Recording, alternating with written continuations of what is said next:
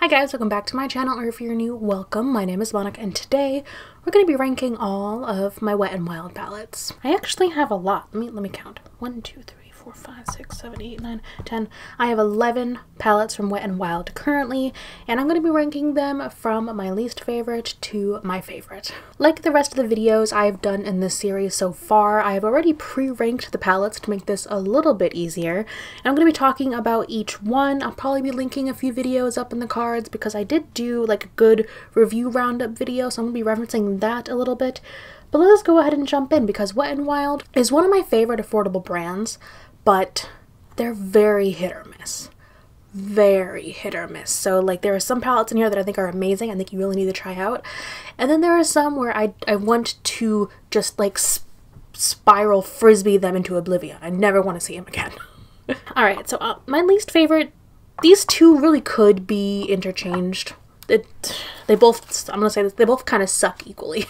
But the first palette and my least favorite from Wet n Wild is from their limited edition Rebel Rose collection, which broke my heart because I love the original Wet n Wild Rebel Rose lipstick. And so when they came out with this entire like goth black rose, Rebel Rose like collection, I like lost my damn mind. It was amazing. And I saw these quads. There were more than just these two, but these are only two that I was actually interested in picking up. The first one, the one that I really didn't like, is called Bed of Roses.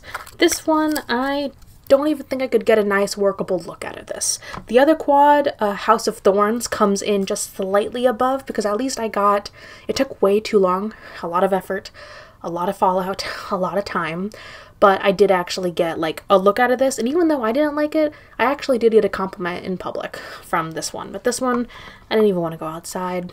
They're patchy, they're not really that pigmented, they're, ugh. And I love the packaging, I love the imprint of the roses in here, and just I did mention with House of Thornes that I did get a compliment in public on this. If you want to see the look I did do a spotlight on petite palettes with this palette, and I show you the look that I did. I went to a Starbucks, and the barista was really nice to me, and she goes, "Oh my god, I love your makeup, you know, she actually asked me if I worked at Sephora, because she liked my makeup," and I'm like, oh, I used to, but not anymore.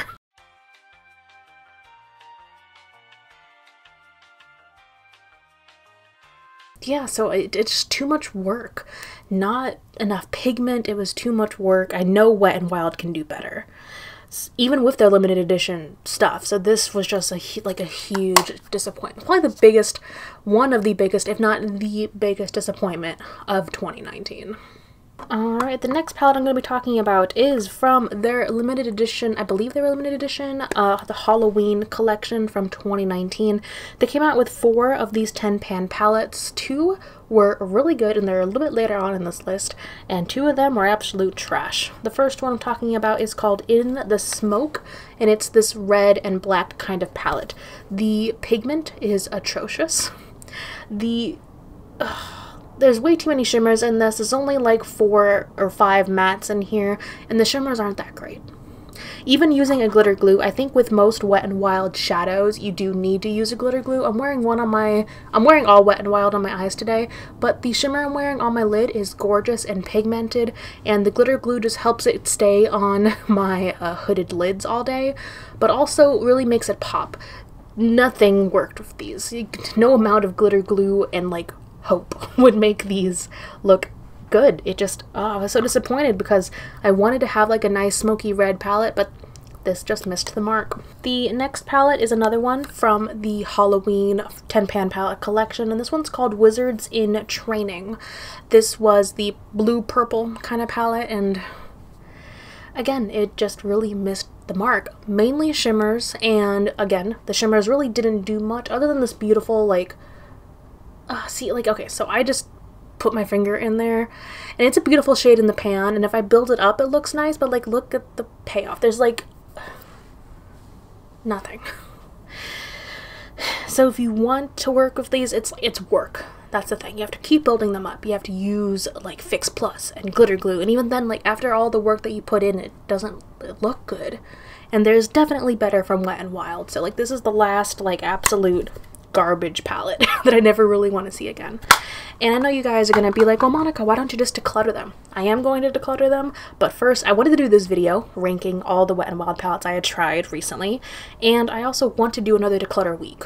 So I am going to go through and declutter all of my eyeshadow palettes. I'd rather have them all together, all in one spot, so I can go through all of them and declutter. So that's going to be coming up probably not until like February, because I need the time to actually go through all of them. But there will be a big declutter coming up. Okay, so the next few palettes we're going to be talking about are kind of mid of the road. They're not terrible, but they're not my favorite. And the first one is part of their permanent collection, and this is technically a reformulation of one of their like best-selling original palettes. And this was a palette that was around when I first joined and started watching YouTube back in like 2014, 2015. And like everyone and their mother had this palette and they loved it. This is the Comfort Zone palette. So the original palette, I'll throw a picture up somewhere of what the original palette looked like, and they reformulated it when they came out with this new 10-pan packaging. The formula of this, amazing. When they're sticking to their original formula in this packaging, it's gorgeous. The only reason it's this far down on the list is because I don't really like the color story here.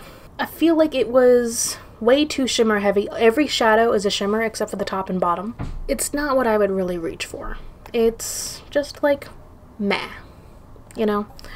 The shades are beautiful. Everything blends out. It is pigmented, but this isn't a color story that I'm really drawn to. And I will say I did get it because I was sucked in by all the hype back in the day of everyone who had the original Comfort Zone palette, and they raved about it and talked about how much they loved the formula. So if you're a fan of that original palette, I don't know how you would feel about this one, because I think I had the original palette for like a little bit, but I liked this one better.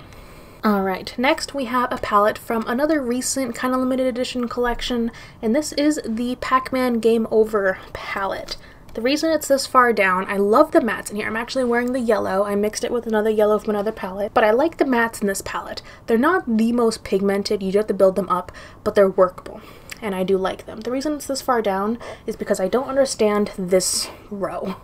I don't think this row should have been in the palette. Not only are these two shimmers garbage, I'm actually wearing this as an inner corner highlight, and that's the only way I can wear it. Even with the glitter glue, this does not look good on the lid.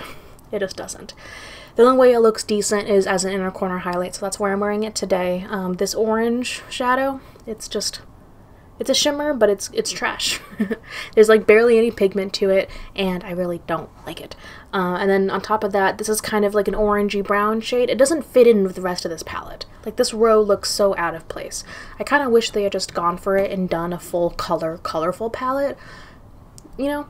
Because this doesn't make any sense. So, like, I'm cutting out a third of the palette, which, even though I like these other shades a lot, it's a whole third of the palette that's really not usable. And that's why it's so far down on this list. Or like in the middle of this list. We're down to the top 5. I can count, yes, top 5 palettes. So these are all palettes that are actually pretty good, and I would recommend palettes from here on out to the rest of the list.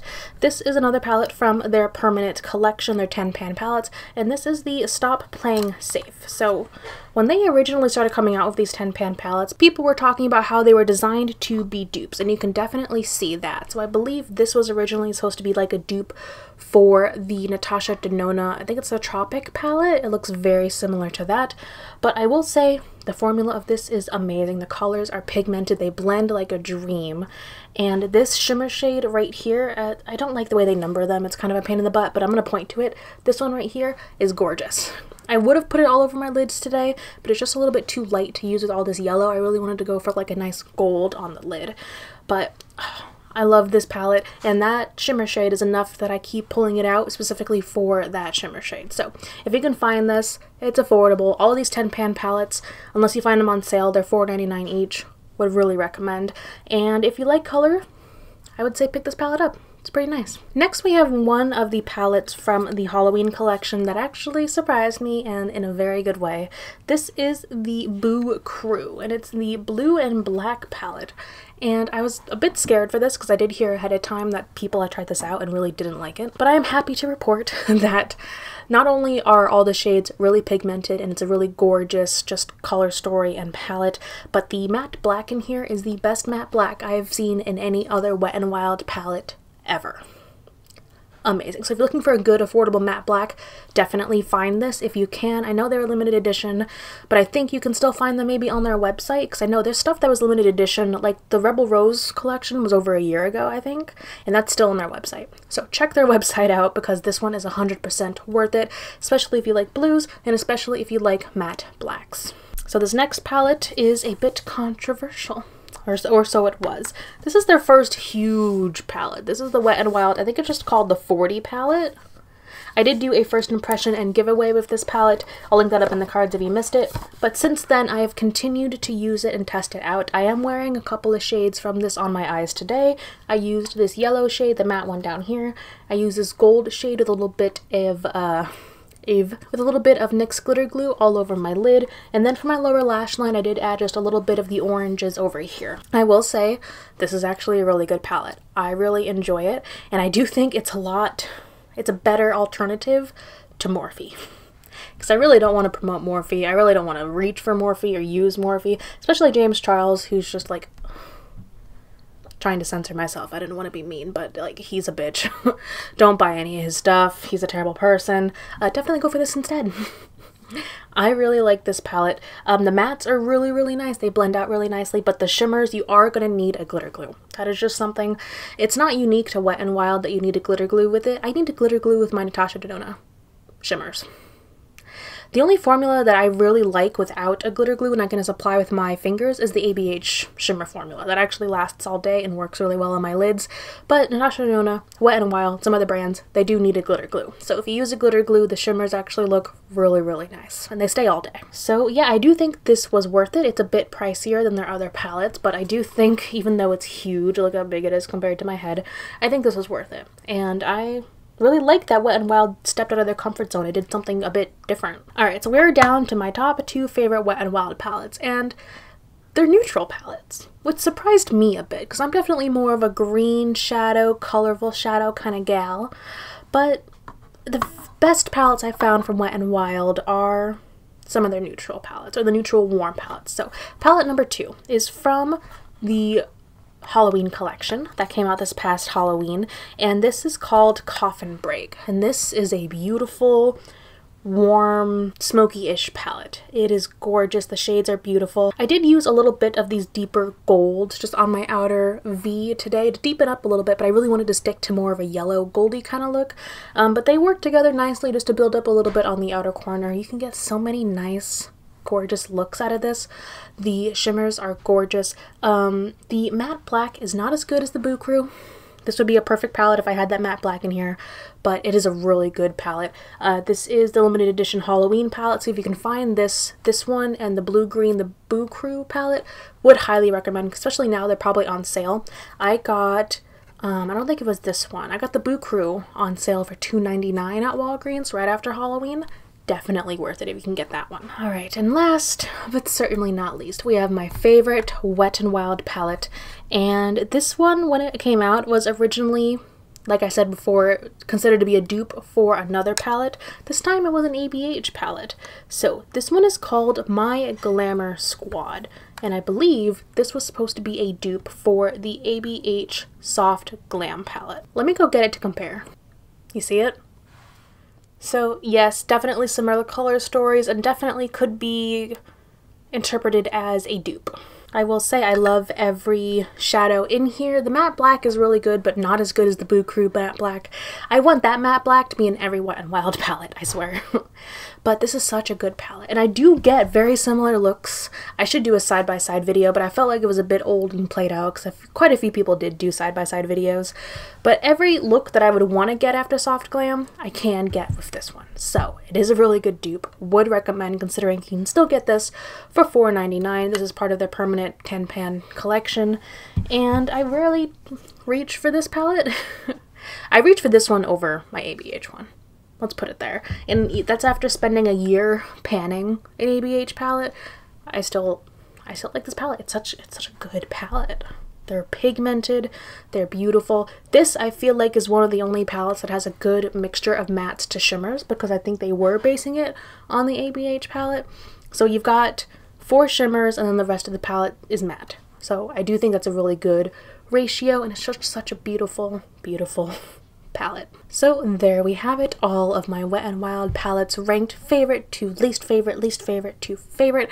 Let me know down below what your favorite Wet n Wild palettes are and if you want to pick up any more after this video. Thank you guys for watching, and I cannot wait to see you in my next video. Bye.